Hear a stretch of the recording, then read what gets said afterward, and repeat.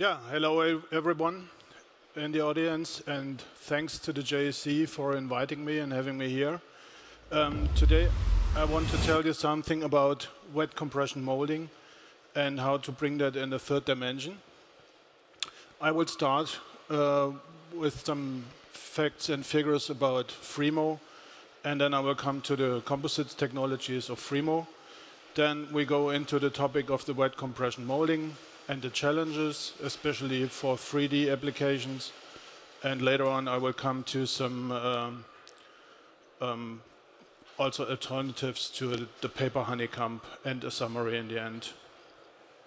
So what is FRIMO, or who is FRIMO? We are a company who is acting worldwide with 1,250 employees. We have locations in Europe, in Asia, and also in America. And we are acting at a total revenue of about 160 million yearly. And to show you how innovative we are, we have 24 SPE awards, 2 JEC Group awards, and 1 AV Key award in the recent years. We have a global network. That means, like I told you, we are in the whole world with production locations. So we have the main production locations and the centers of competence in Europe, and we have production locations in the US and Mexico, and we have also one in China. So what is FRIMO and what does it provide?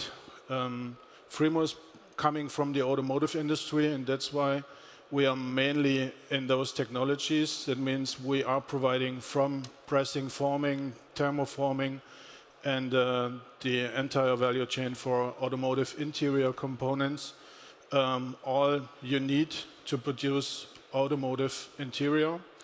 And we are starting at the very stage, at the very early beginning, at the engineering, over project management and prototyping up to the production of the first components. It doesn't mean that we are a part producer. We are supplying the equipment and the tooling, but for the first components, we can also support our customers with part production. What is FRIMO doing in terms of composites? So we have basically 3 main technologies and trends in the composites industry. We are working on NFPP, which is natural fibers and polypropylene, and we are compression mold the NFPP and do back injection and overmolding. That is one big field of our business. We also do organosheet forming and overmolding.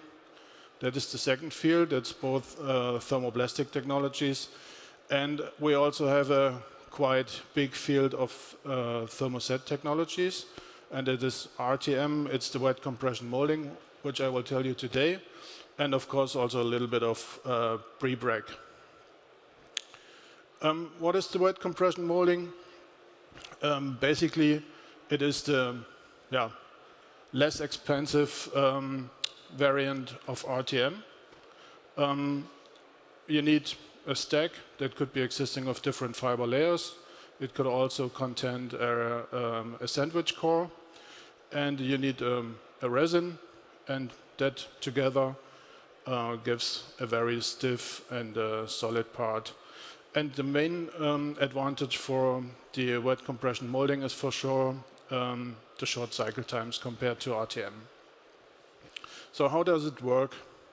In the beginning, you need to do unwinding of the fiber material and stack it to get a stack of the fiber materials and maybe also a sandwich core.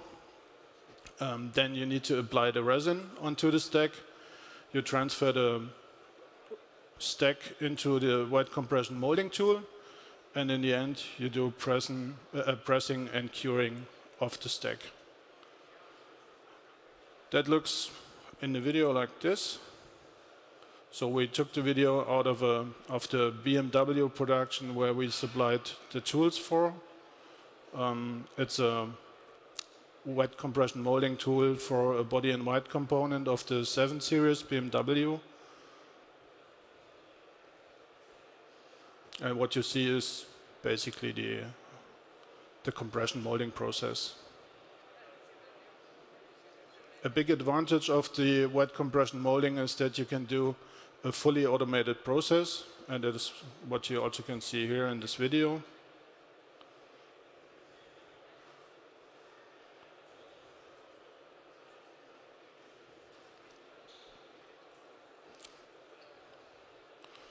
All right. What is the difference now between this wet compression molding and the wet compression molding with the paper Honeycomb? So the first thing is, as a sandwich core, we use the paper Honeycomb material. And the second thing is, instead of, like you could see in the video, we do not use an epoxy resin. For the paper Honeycomb, you usually have a polyurethane resin. And on this stack of glass fiber and paper Honeycomb, you apply a spray pattern of polyurethane.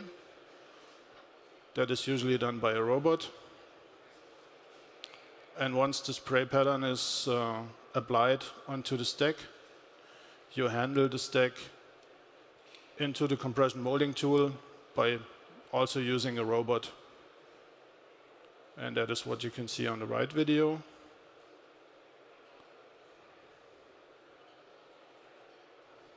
So the robot now gets into the press from the backside and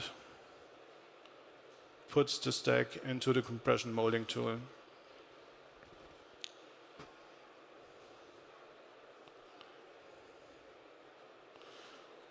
For the press process itself, you have different opportunities or different possibilities.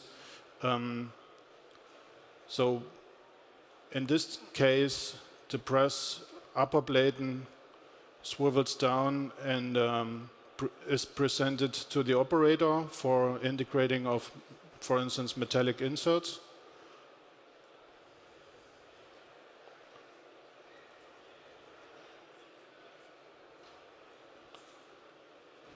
So now the operator can get in, can place the inserts, and the upper platen swivels back and closes for pressing and curing.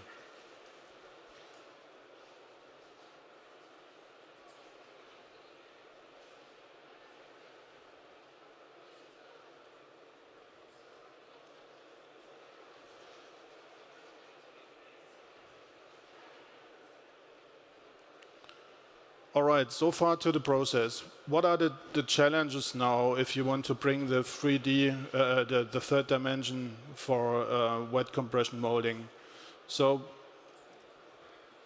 we have to achieve more complex shapes.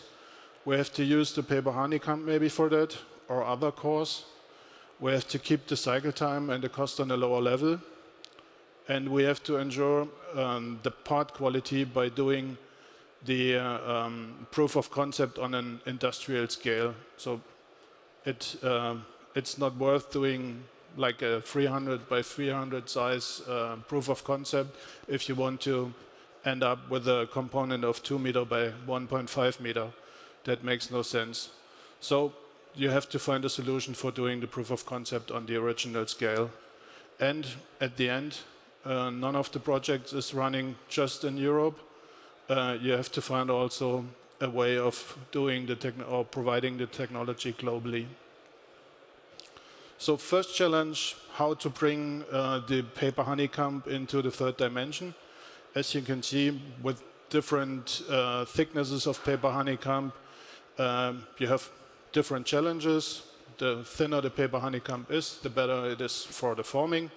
So thicker components are hard to bring into the third dimension, and you also have problems with the resin impregnation in the end. So what you can do is you can stack different sizes, different precuts of the paper Honeycomb to achieve a near 3D shape of the component and bring that into the compression molding tool. And that leads already to the next challenge. So you have to handle the paper Honeycomb sandwich into the spray process and also into the press process. And Therefore, and that all needs to be done by keeping the paper honeycomb in exactly the position like you want it into the tool. So you can support it by stapling or by sewing the fiber material, or another alternative could also be a 3D shaped honeycomb core. Yeah, as the handling is the key to the cycle time, because that needs to be done on a very low time, and it also needs to be done very precisely. There are alternatives. Like I said, you can use 3D cores. There could be, for instance, like you see on the right picture, a 3D shaped core from polyurethane. And that also helps to get a better and more uniform impregnation of the sandwich. And in the end, it stabilizes the sandwich during the handling process.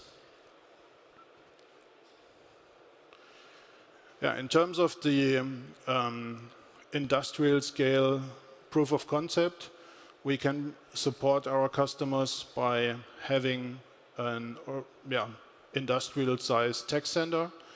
And since 2 years, we are together with the company Honeycomb. We formed the Automotive Alliance, and this supports this topic as well. So we can provide on a scale of up to 3 meter by 2 meter tech center capabilities. We have the polyurethane spray equipment, we have RTM and wet RTM equipment, and we have the right press sizes. We have also smaller press sizes, and we have on all tech centers locations the robotic handling capabilities, which we can adapt very flexible to our tooling and the entire process.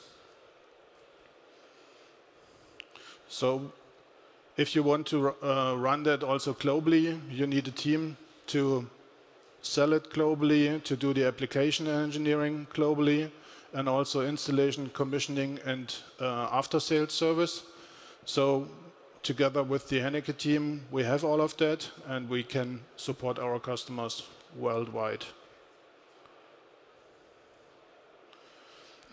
I told you already about the alternatives to the paper honeycomb.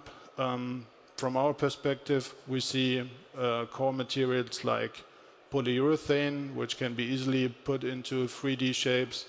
Also, LFI comes up as an alternative, which is also polyurethane with a glass fiber material, glass fiber reinforcement. There are a couple of thermoplastic honeycombs, for instance, EPP core, and for sure there are also some metallic alternatives. So I don't want to say one of the alternatives is always the right one. We have to have a look on the frame conditions. We have to look into the details together, and we can help you to choose the right solution for your application. And in the end, it has also to do with the production volume and the process temperatures, if you can go, for instance, for an EPP core. Yeah, in the end, what does it mean? The wet compression molding has developed in the recent years to a very interesting process, even for more 3D shapes and also for high production volumes because of the low cycle times. The requirements for the process for sure need to be considered in a very early stage. So we have to do some part of the development together to figure out the right process conditions and to maybe develop the part together into the right shape.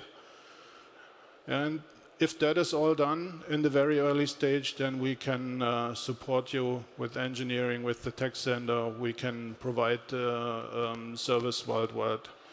And whatever you want, if you would want to do that semi-automated, fully automated, or if you want to have a turnkey line with follow-up processes like punching or milling or even end-of-line control, that's all feasible if we blend it together. That's it from my side. Any questions? If not, then you can also visit us on our booth in this hall at LAD. So thanks for your interest and have a nice day.